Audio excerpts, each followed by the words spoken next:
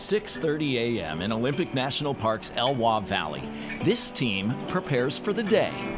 They get paid in scenery and carrots. These are kind of the freight trains of the wilderness. It's against federal law to use machines for transport in the wilderness of the park. So this herd of 30 mules does the job instead. If you've ever been on a trail here, you can thank a mule for helping to build it. We're going out to support a volunteer trail crew and a research project. So we're hauling in gear to support those folks.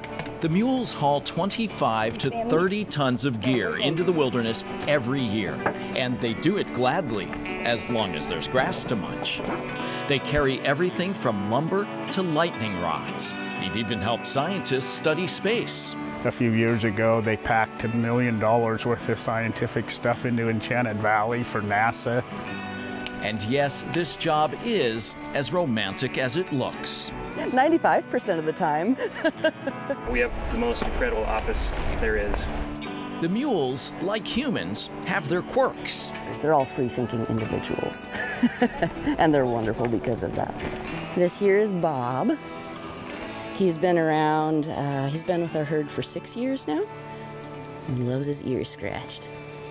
And then we've got Miss Daisy. She's the eldest mule of our herd, and she's 26 right now. And she's also the first one at the gate every day, ready to go to work. This guy here is Sam Mule. He's been with us for 7 years. He's very curious. I think he's got the most handsome ears of the whole herd. You can meet all the mules in their Elwha corral in spring, summer, and fall, or see them anytime on the park's Facebook page, where they announce a Mule of the Month. Congrats, Vern. Come on, guys. But if you're really lucky, you'll catch them heading off to work, hauling the stuff that makes it possible for all of us to play in one of the most beautiful places on Earth. They are working mules. They're doing a job, a really important job. So step off the trail, talk to them as they go by, and thank the packers and the mules for all their hard work.